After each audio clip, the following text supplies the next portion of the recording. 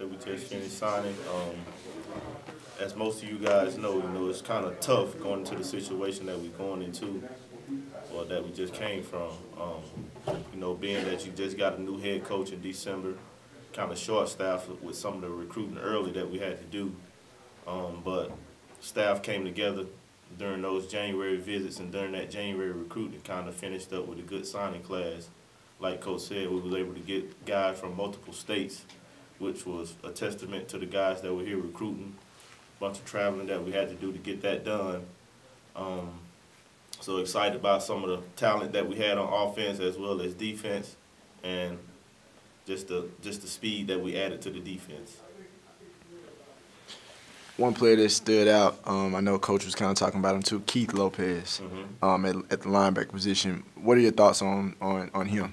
Keith Lopez is a guy that's first year playing linebacker. He's going to be a raw kid coming in just because he hasn't played the position that much. But he's one of those guys that has the frame, 6'5" kid, 210 right now, but can carry about 240, 250. Probably going to be a project kid a little bit early, but when he figure it out, he's going to be a tough cat to handle. And he's fast. He's a basketball player, so he has athleticism with him. So he's going to be a guy that's kind of going to be maybe a red shirt guy, if I would say, but in the future he's going to be someone to watch.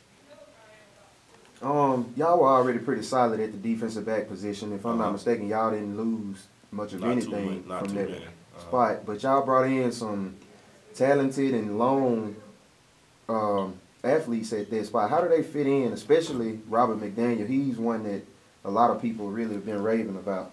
Man, we brought in 3 defensive backs, and Robert McDaniel, just to speak on him, man, he's a safety. Actually played at Terry High School early in his career. Then he went over to Louisiana and played his senior year. But he's one of those guys that's going to have a chance to play at safety his first year here with us, just depending on how he picks up the defense and when he first get here.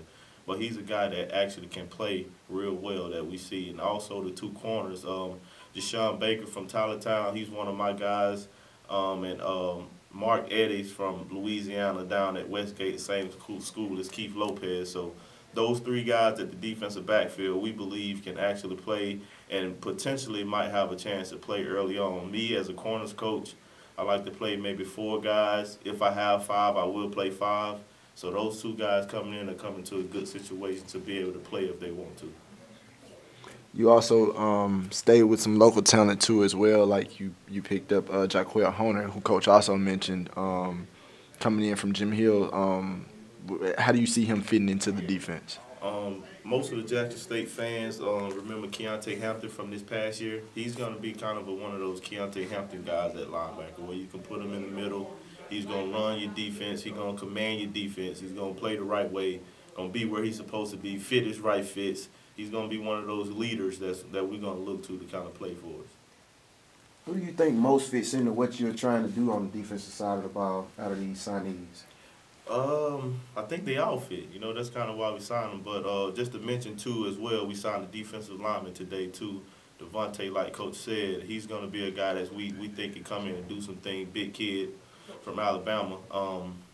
But all those kids, man, and also not to mention the linebacker, Hudson.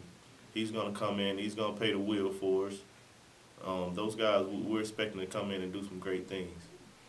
What specifically were y'all looking for at the linebacker position? It seems like that was a big priority for y'all. Yeah, going in, we only lost, like you said earlier, we didn't lose nothing in the defensive backfield. So defensive line and linebacker was kind of our big priority on defense.